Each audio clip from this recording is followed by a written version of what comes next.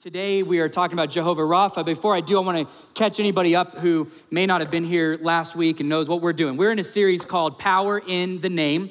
And this whole summer, what we're going to be doing is going into the Old Testament and looking at stories where God reveals who he is, his character qualities with very specific names. So the name Jehovah, and we're looking at the Jehovah names of God. The name Jehovah is the Latinization of the word Yehovah or Yahweh, meaning I am, beginning and end, or the one and only God. So this is this massive name, Jehovah or Yahweh, this general name for God.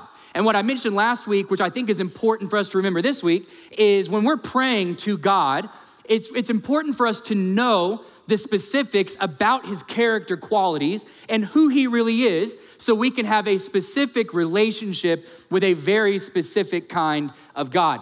Last week, we looked at Jehovah Jireh, which means the one and only God who provides. And today, we're looking at Jehovah Rapha. Jehovah Rapha means the God or the Lord who heals. And the Hebrew word Rapha means to heal, restore, cure, mend, or repair. So Jehovah Rapha, this almighty one and only God who in the narrow scope of his character is the God who heals, mends, fixes broken things, cures, and cares for. And anytime, I think that's exciting. Anytime we see something like that in the Word of God, what God's saying is, this is who I am for you corporately, and it's also who I am for you individually. He is the God who heals you. He's Jehovah Rapha. He's the God who heals you as a church, us as a body of believers, but he's also the God who heals you individually. And we're gonna take a pretty narrow look at this and get into the specifics about what this name really means. I also mentioned that all of these names come from stories in the Old Testament. And last week we looked at Abraham and Isaac, Jehovah Jireh, the God who provided at the last minute before Abraham was about to sacrifice Isaac. And I told you last week, there's always a story in the Old Testament beneath the story. And the story beneath the story in the Old Testament is always the story of Jesus. So last week I told you that it was never about Abraham killing Isaac. It was about Abraham killing idolatry within himself because he had made Isaac an idol. Today, we're looking at the same thing, not the same story, but I want to give you context on Exodus 15. So if you have your Bibles, you can turn there, the scripture that Gabby just read a minute ago.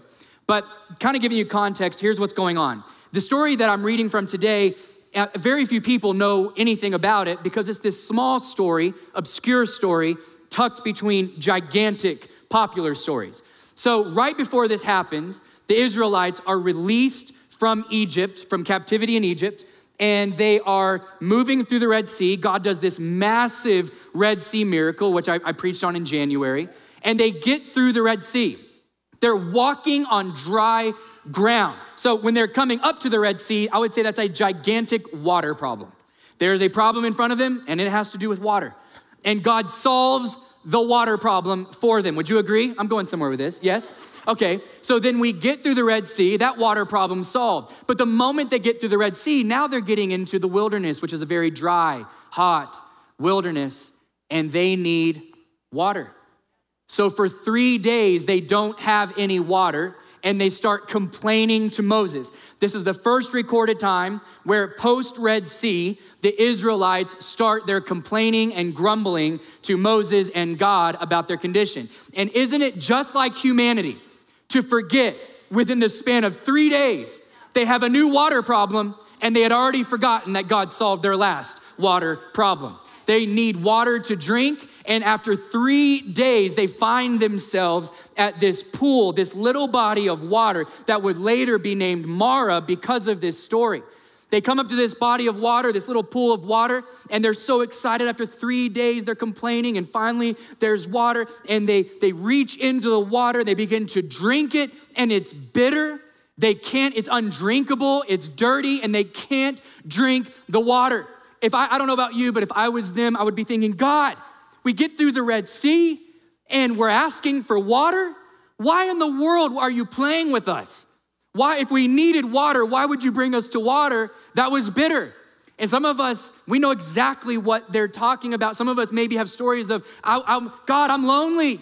I need someone. I need a relationship. I want to be married. And just like God, right, brings you through the Red Sea, and all of a sudden there's the relationship, and then you find out it's bitter. This isn't what I thought it was gonna be. This is bitter. This is God, why are you doing this to me? Why? I ask, we have all kinds of situations like this, and that's what God is doing with the Israelites. And oftentimes we think God is doing something to them, but really it's God doing something with them and for them. So when we look at this story, then they are complaining, and God tells Moses, after Moses cries out to God, take this tree, he points at a tree, take this tree and throw it into the bitter waters of Marah. Marah means bitter, by the way. Throw it into the bitter waters of Marah, and watch what happens. They throw it in, and the waters turn sweet and drinkable, and then they are cheering and saying, thank you, God, for bringing us water. And it is the story of the people of God doing this all through the next 40 years of the wilderness on their way to the promised land. In this story, though, at the very end, God introduces himself as Jehovah Rapha, the God who heals. And it's interesting, to be honest with you, it's interesting that God would introduce himself as the healer in this story where there's really no physical healing to be found. I'm gonna be honest, I probably could have pointed at some different stories that would have said, God, that would have been a great story over there where the paralyzed person started walking and said, I am Jehovah Rapha. But why is he introducing himself as Jehovah Rapha, the God who heals, in a story where he turns water from bitter into drinkable? I want us to look at 3 points today if you're taking notes. And we're gonna look at this. Jehovah Rapha has the power to heal us, number one, physically. We're gonna look at the 3 ways Jehovah Rapha heals us. Jehovah Rapha has the power to heal us, number one, physically. In the story, it does say in Exodus 15:26, this is when he introduces himself officially, I am Jehovah Rapha, the God who heals you. The God who heals you. Now we know based on other stories in scripture that God doesn't just heal waters, he heals people. He's the God who heals physical bodies. He's the God who mends things. He is the God who heals. But in this story, specifically what he's doing, because God right now, post-Red Sea, is for the first time establishing the nation of Israel. He is establishing his people. The nation of Israel, who in the New Testament, that nation, God's people becomes the church. He's establishing who he is. So he's saying, I am the healer of waters, but I am declaring who I will forever be, Jehovah Rapha, the healer of everything. I can heal water, I can heal bodies, I can heal minds. And in this story, we see there's so many things that point into the future, like all other stories in the Old Testament. What he's pointing to and what he's wanting them to remember is for the next 40 years, they don't know it's gonna be 40 years yet, but for the next 40 years, you need to remember in the wilderness that I'm Jehovah Rapha. In the promised land, you're going to need to remember this story where I introduced myself to you, and remember, I am the healer, Jehovah Rapha. And you go all through the Old Testament, and God reveals himself to his people as this physical healer of bodies and minds. And it goes all the way into the New Testament with the story of Jesus. Matthew 4:23 says this about Jesus, and he went throughout all Galilee, teaching in their synagogues, proclaiming the gospel of the kingdom, and healing every disease and every affliction among the people. Jesus is God. Jesus is Jehovah Rapha incarnate. We see the story of Jesus and his compassion for people. Everywhere he went in his ministry, he's healing people. He's mending minds and bodies, and he's raising dead people back to life. And he's healing people who are paralyzed and they're walking again. And all of this was prophesied in the Old Testament. Isaiah 53:5 says, but he was pierced, talking about Jesus, prophesying, for our offenses.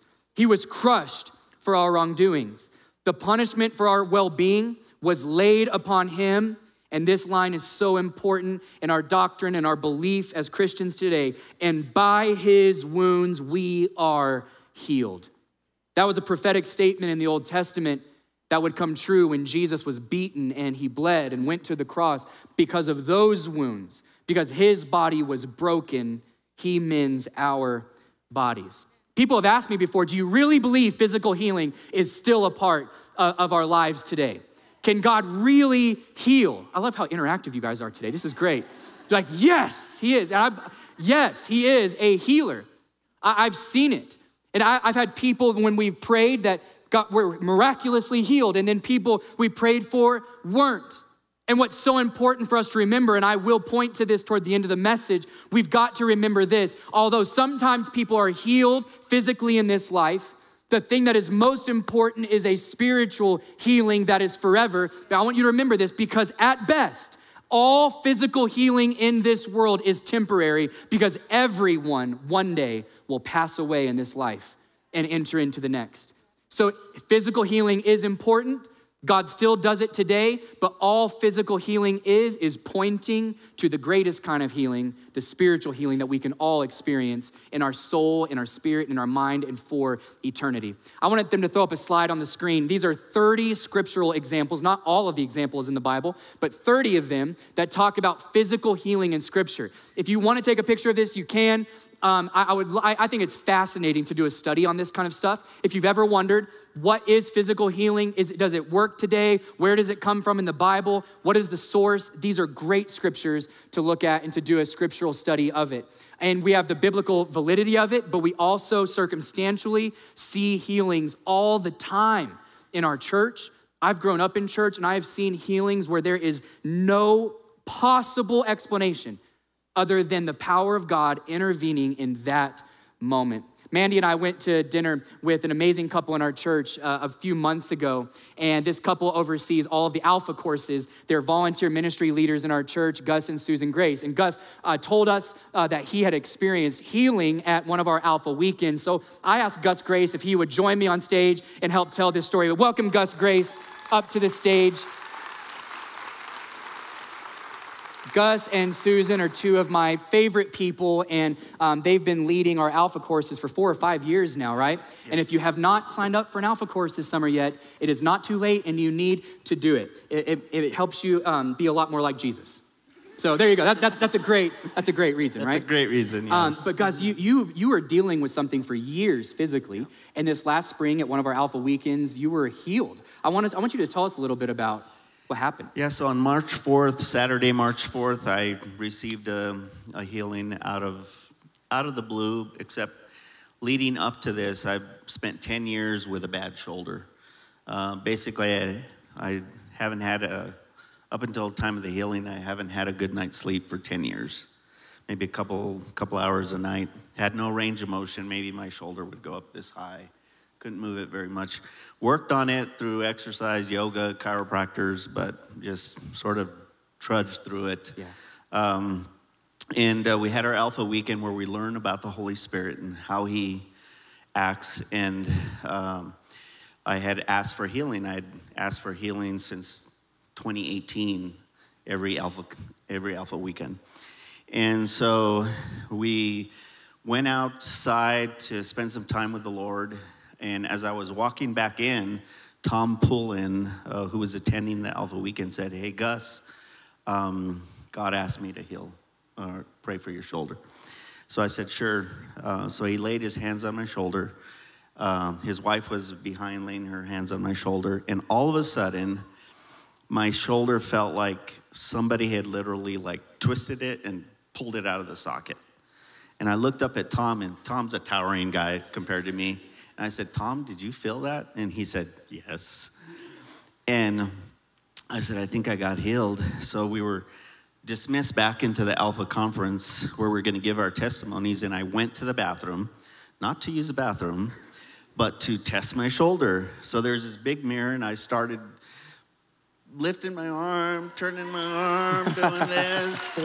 I was kind of going crazy in the bathroom, and I was like, holy crap, I think I just got healed. I was like, so that's what happened. Then I went back into the session, and then I literally demonstrated to 60 people in that conference, God decided to heal me. Give God a hand clap. That is awesome. You know, when you were sharing the story with us, you had mentioned something I just think is kind of cool, just the faith of children. Tom has a granddaughter and kind of told him something before Alpha Weekend about praying, and shared that with us too. I think it's pretty cool.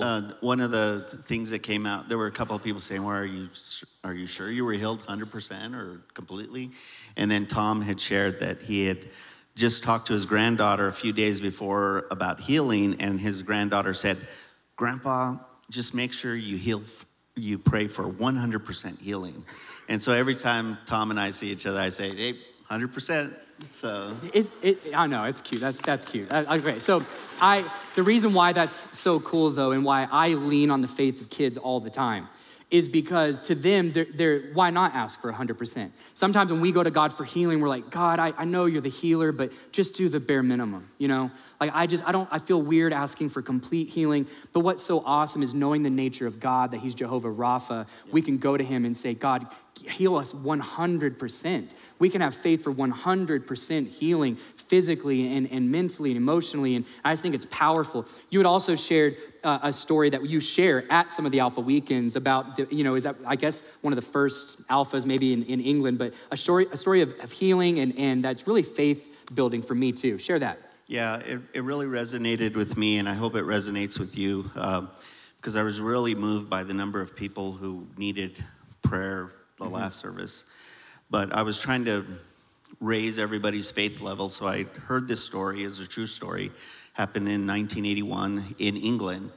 The vicar of the Anglican Church had invited John Wimber and his team from America to go teach them about the Holy Spirit. And so they had a gathering there, and John Wimber says, hey, you English people, you're so boring. Bring all the young people up to pray for these people. And there was a older lady in her 80s named Esther. And Esther said, I need prayer for the cataracts in my right eye. I think I'm going to be blind. And so one of the young men laid his hands on her. And all of a sudden, she puts her hand over her right eye, and she's looking up and reading. She could read all the scriptures in the church. And John Wimber says, wait, we prayed for your right eye. And Esther said, I was blind in my left eye. I was afraid I was going blind in my right eye. And so there was a twist to the story that just resonated with me. And for some reason, I felt something was going to happen that day because of that. That's amazing. I love stuff like that because the twist in the story too, because it shows sometimes you're asking for something so small. It's the 100% healing thing. I'm already blind in this side, but I don't want to lose the side in this side. Let me pray for this. But then God says, why don't I just restore you completely? These stories are so important because they are faith building. We know it's not good theology to say healing completely depends on your faith. But what is good theology is to say faith is a part of the equation. Because it is. The Bible says to bring what we can bring and let God do what we cannot do. Our faith does not control God, but our faith lays the groundwork for God to do miracles. And these are the kinds of stories that build our faith. Can you give Gus another huge round of applause? Thank you so much, Gus, for being open and sharing that story. I love this simple verse from the book of Psalms, Psalm 41:3. It says this, the Lord sustains him on his sick bed. In his illness, you restore him to what? Full 100% health. This is the God that we serve. He is Jehovah Rapha, and we can go to him. And what's awesome is at the end of the service today, we've shortened everything, including my message. And man, lucky for you. And what we're gonna do is provide about 10 minutes at the end of service to invite you forward with our prayer team and staff to believe for physical healings today. Our 8:30 service was powerful, and we're believing for the same thing today. So not only is Jehovah Rapha, not only does he have the power to heal us physically, but also number two, he has the power to heal us mentally and emotionally. Mentally and emotionally. Now, when we look at this story in context, it does point to physical healing because he's Jehovah Rapha and all of it is encompassed underneath that name. But he introduces himself as Rapha in this story mainly for the purpose of the next 2 points, the type of healing that comes with mental and emotional healing. Exodus 15:22 through 24 says this, they traveled for 3 days in the desert but found no water. They came to Marah, where there was water, but they could not drink it because it was too bitter.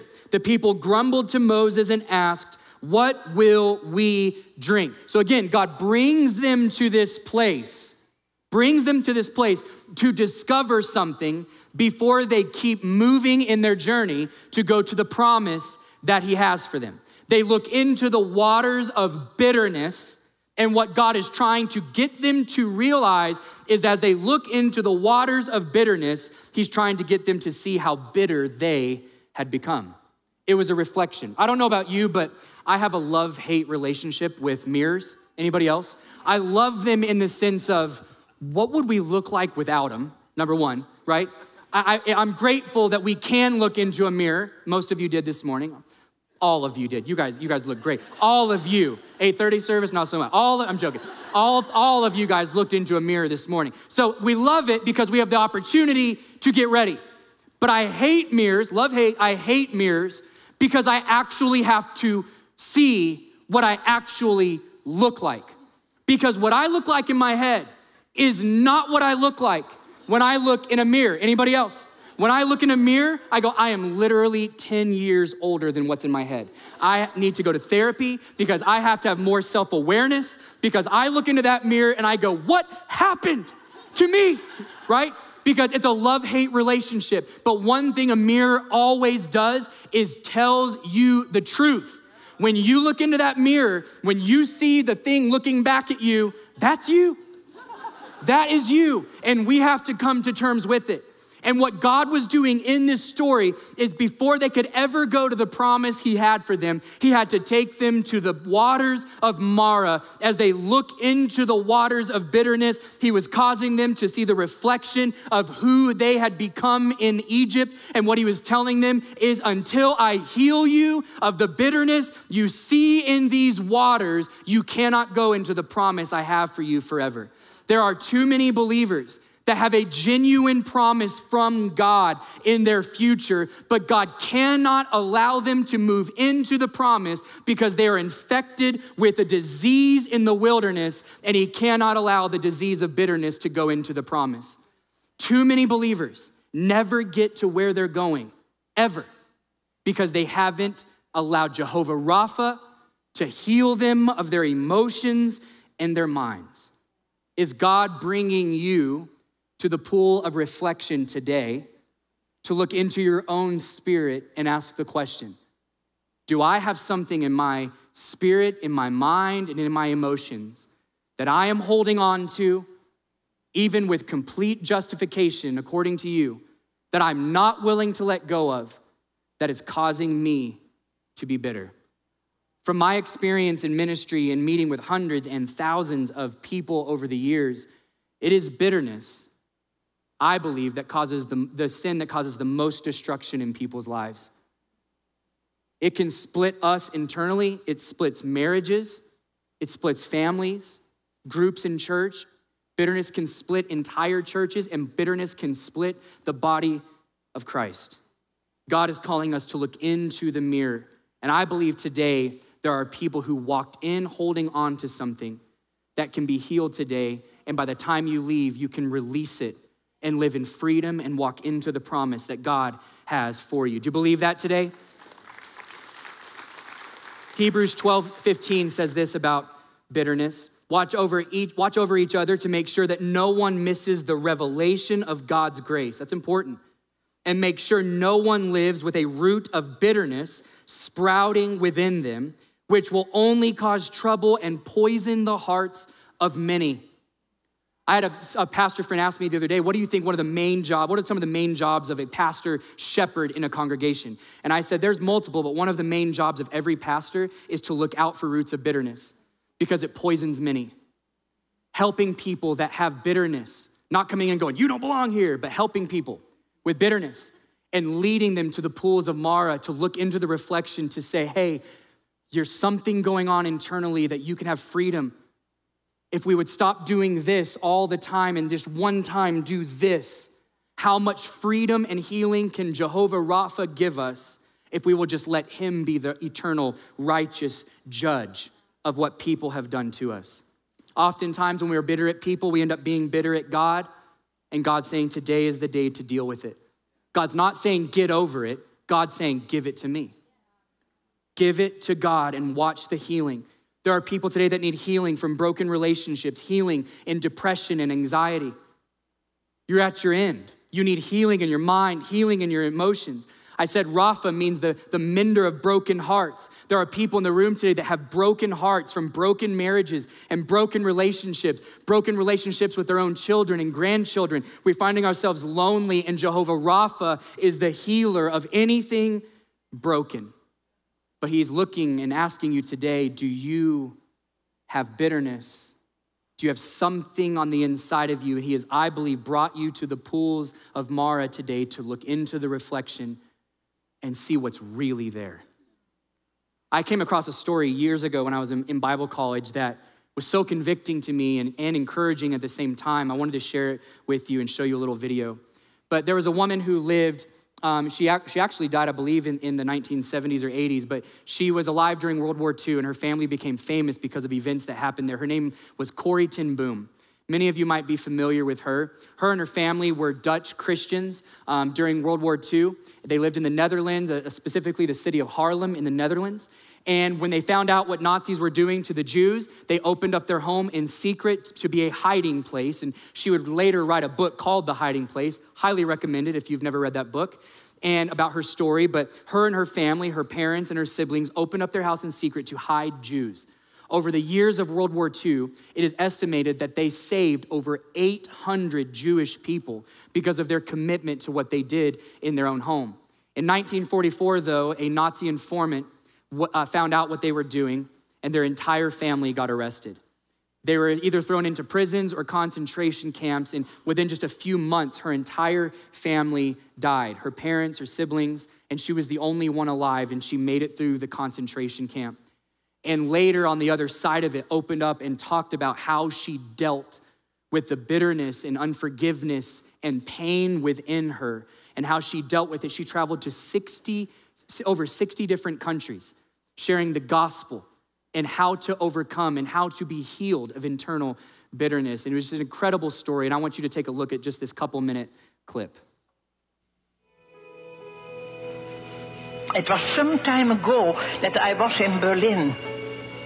And there came a man to me and said, Mr. Boom, I am glad to see you. Don't you know me? And suddenly I saw that man. That was one of the most cruel overseers, guards, in the concentration camp. And that man said, I'm now a Christian. I have found the Lord Jesus. I read my Bible and I know that there is forgiveness for all the sins of the whole world, also for my sins. I have forgiveness for the cruelties I have done.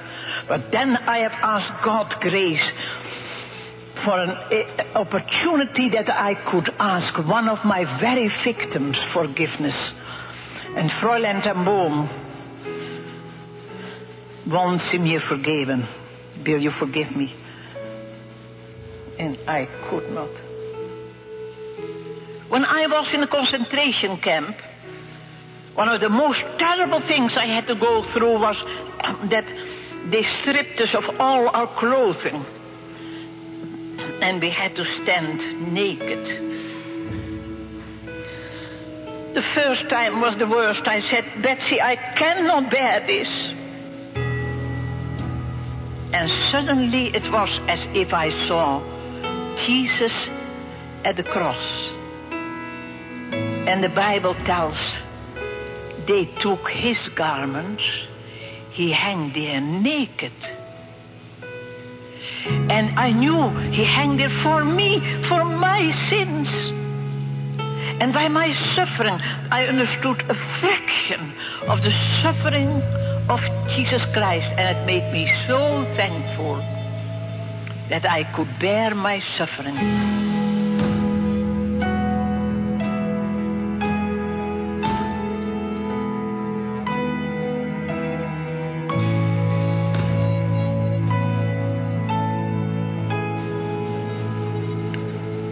I remembered the suffering of my dying sister through him. But when I saw when I experienced that I could not forgive, suddenly I knew I myself have no forgiveness. Do you know that Jesus has said that? When you do not forgive those who have sinned against you, my heavenly Father will not forgive you your sins. I knew, I'm not ready for Jesus coming because I have no forgiveness for my sins. But I was not able, I could only hate him. And then I took one of these beautiful texts, one of these boundless resources, Romans 5:5. The love of God is shed abroad into our hearts through the Holy Spirit who is given to us. And I said, thank you, Jesus, that you have brought into my heart God's love through the Holy Spirit who is given to me. And thank you, Father, that your love is stronger than my hatred and unforgiveness. That same moment, I was free. And I could say, brother, give me your hand. And I shook hands with him. And it was as if I felt God's love stream through my arms. You never touch so the ocean of God's love as that you forgive your enemies.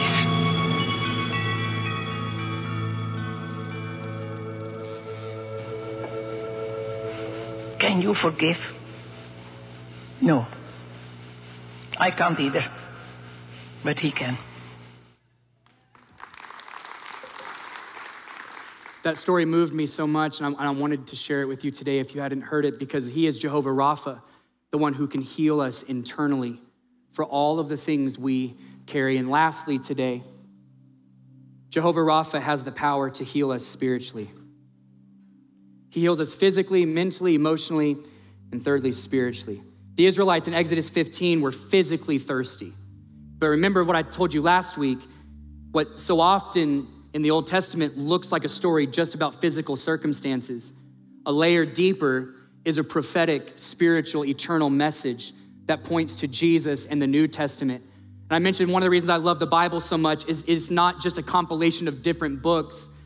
It is a series of books that is threaded together by the power of the Holy Spirit, so intricately and perfectly pointing to each other and cross references, and it's amazing. I'll show you. So in Exodus 15, they're physically thirsty. In John chapter 4, Jesus, pointing to Jesus, he finds himself in a conversation with a Samaritan woman at a well. They're physically thirsty. And he tells her he is about more than just satisfying physical thirst.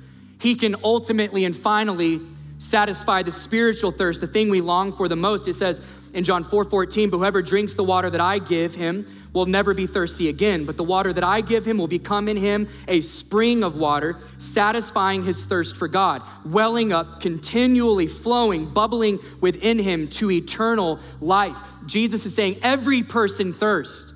What was thirsting for the physical in the Old Testament is pointing to the greatest thing we thirst for, which is ultimate fulfillment in eternity and in this life, and it can only come from God.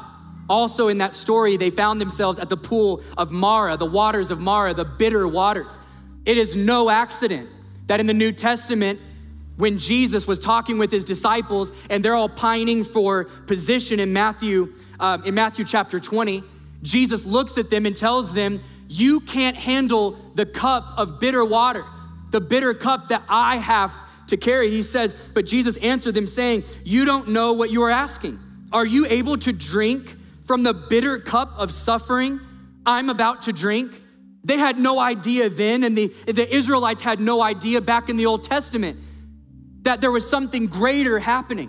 Jesus is telling us that the reflection in Exodus 15, that the bitter waters were a reflection of who they were spiritually.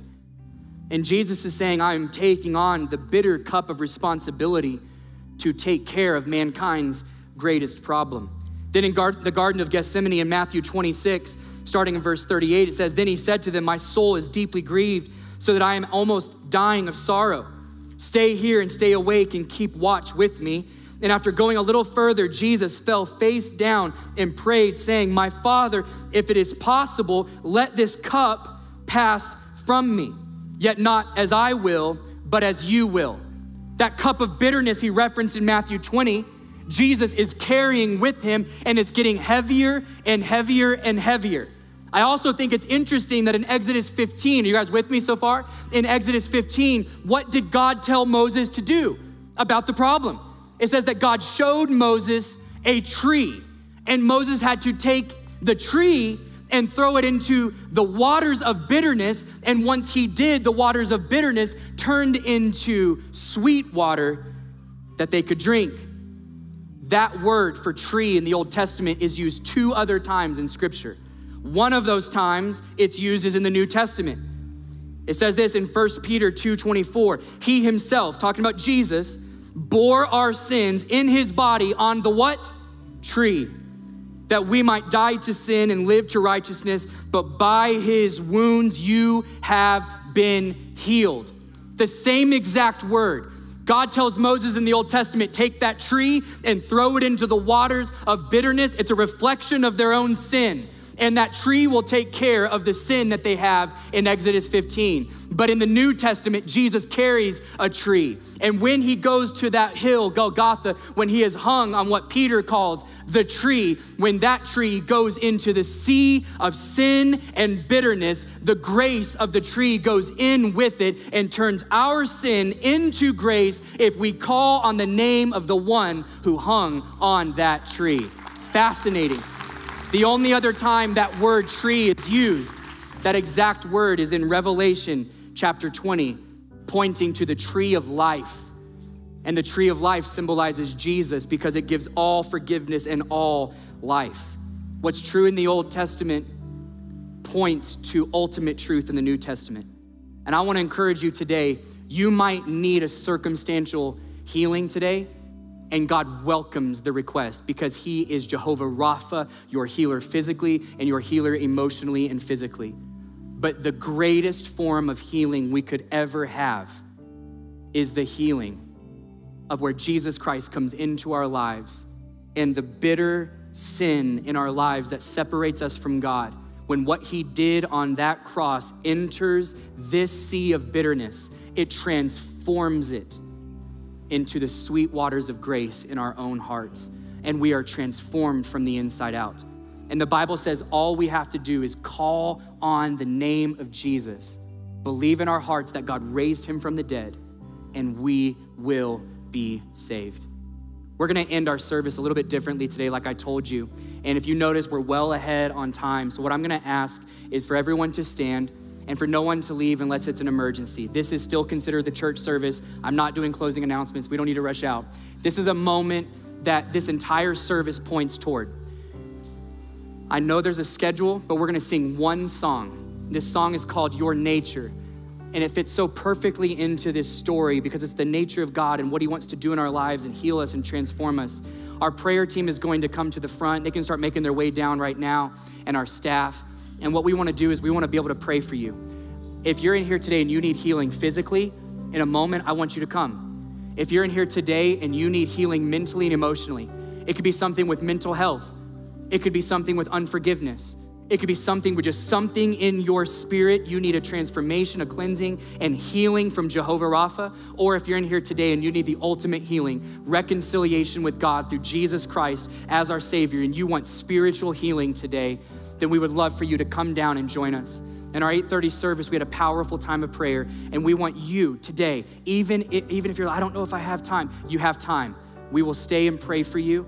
This is what the Bible tells us to do. I'm gonna read this scripture, I'm gonna pray, and then we're gonna start singing this song. James 5:14-15 says, is anyone among you sick? Let him call for the elders of the church. Let them pray over him, anointing him with oil in the name of the Lord. And the prayer of faith will save the one who is sick, and the Lord will raise him up.